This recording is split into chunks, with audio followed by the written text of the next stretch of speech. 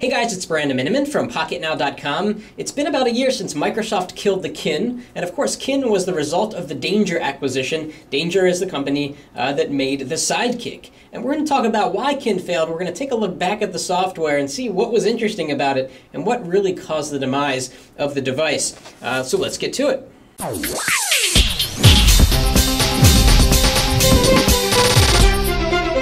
Now, of course, there were two different Kins, Kin 1 and Kin 2. This is the Kin 2. This is the higher-end version that has the keyboard, the higher resolution display, and it came in really, really interesting packaging. One of the problems with the Kin was that it was overpriced. The data plan was as expensive as a smartphone. So most people said, why would I get sort of a toned-down smartphone when I can just get a full-out smartphone? And back a year ago, there were some really great droids on Verizon. This was a Verizon exclusive. So here we go. It's supposed to actually open up like so. And there is the Kin 2. It's already turned on. So we're going to talk about the device. Now the thing about Kin is that Microsoft was trying to go after the very social networking friendly crowd, the people that were constantly connected to Facebook, the people that cared a lot about text messaging and Twitter and all of the social networks. The problem is that at the same time, smartphones could do the same thing, plus a whole lot more. The Kin had a lot of limitations. It didn't have a third-party app store. It was slow. The hardware was limited. So people just went for full-out smartphones. Okay, so here's the unlock screen, and this is all, by the way, based on Windows Phone 7. So of course we see a lot of similarities, and here we are, and we're going to zoom in on the device a little bit. And let's go into the portrait orientation. Now we've got a few components here, and it's not working exactly right. I think it's because they shut down the Kin service. But we've got three home screen panels. 1, 2, 3. We are in the center right now, which is your social feed. There should be pictures right now, and this is streaming in from Facebook and Twitter. So the idea, and this is called the loop, by the way, is that your loop would show you what's going on in the social networking world. You can keep up to date. If you swipe to the left, you get your favorite people. Quick way to dial somebody. This is a phone after all. And if you swipe to the left, this is where you go for applications, to jump into the browser, use your email client, and so on and so forth. We also have this really interesting icon along the bottom. This is called the Kin Spot. And this is kind of a paradigm that made it easy to share things. So let's say you want to share your contact information. So you bring this down here to the spot. And you can put anything in there that you want to share, and you can determine where you want it to be shared to. And then you would hit upload, and it would go to your desired social network. So kind of a cool idea. Again, people didn't really have the need to have such a feature on a phone. If you want to share something in Android, for example, you hit the share button, and everything is taken care of for you. So again, we have the social feed here, which is quite nice. Now the Kin 2 had a slide-out keyboard. Pretty good slide-out keyboard. It looks a little bit funny, but it was actually very usable.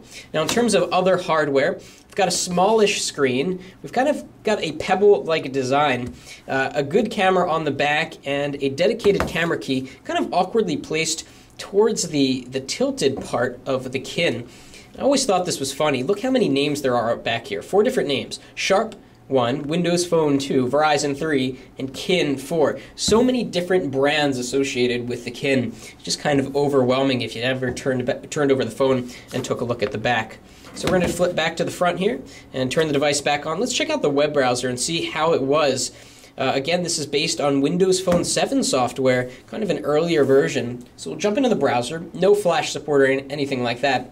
We can jump into landscape orientation. And we can pull down from the top here to get our tabs. You can slide these tabs into the spot to share a website. You can flick back up to get this stuff to go away. So let's go to the desktop version of Pocketnow and see what the browser's like. It had a slow processor, a single core processor in the Kin, which with not much RAM, it wasn't intended to be really a powerful device.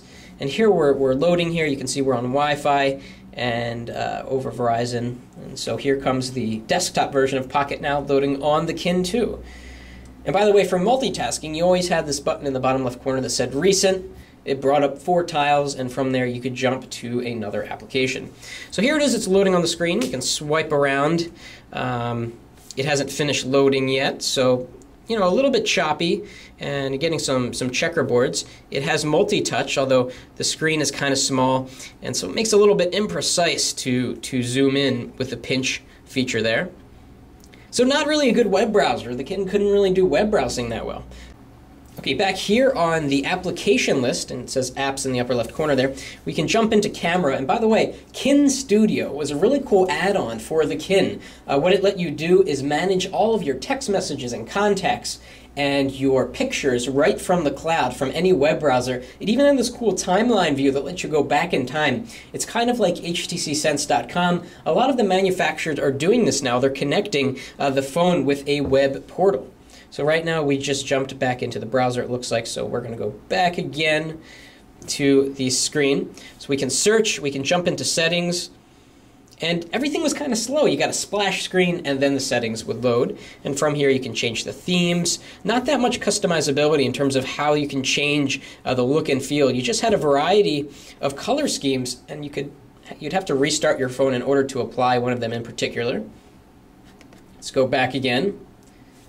Music and more. This would actually work with Zune. It was the first Windows phone to work with Zune, which of course is a pretty cool music subscription service. You pay $15 a month, you get unlimited music downloads, kind of like Spotify actually, and you'd log in with your Zune Pass. You could also download movies and that sort of thing, just like you can do now with Windows Phone 7. So really good multimedia integration with the Kin.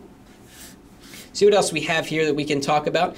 The email app was good enough. It wasn't anything amazing. We've got a simple alarm feed reader. Again, no third-party apps, nothing much that you can do beyond the basics. I mean, it was basically a feature phone trying to be a smartphone, or another way you could look at it is a smartphone that was trying to be a feature phone. But they missed the pricing, they missed the execution. It was just bad timing at a time when smartphones were becoming very affordable, and the people that they were targeting, kind of the youthful crowd, were aspiring to get smartphones, and they got them because they were inexpensive, and the data plan was the same cost as on the Kin. So some fatal errors there. That is why the Kin didn't really make it. Interesting idea, bad timing, and a not ideal execution. So do you remember the Kin? If so, let us know in the comments. If you had a Kin, we want to hear from you. If you still use a Kin, that would be pretty cool for you to tell us what you think about the Kin after using it for a while.